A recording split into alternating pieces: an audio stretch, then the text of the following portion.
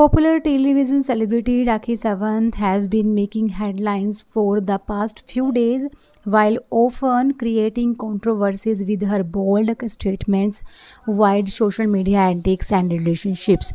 Rakhi Sawant is back in the spotlight, but this time, due to her health conditions, the actress grabbed everyone's attention after report claimed that she was hospitalized.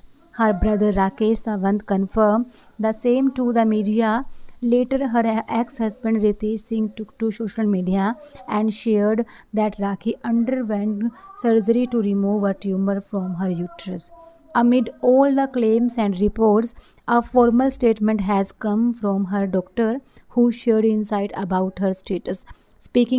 Speaking to Times Now, gynecologist Dr. Surbhi Koket shared that she had and her team are taking care of Rakhi Sawant, while confirming that the actress did undergo surgery.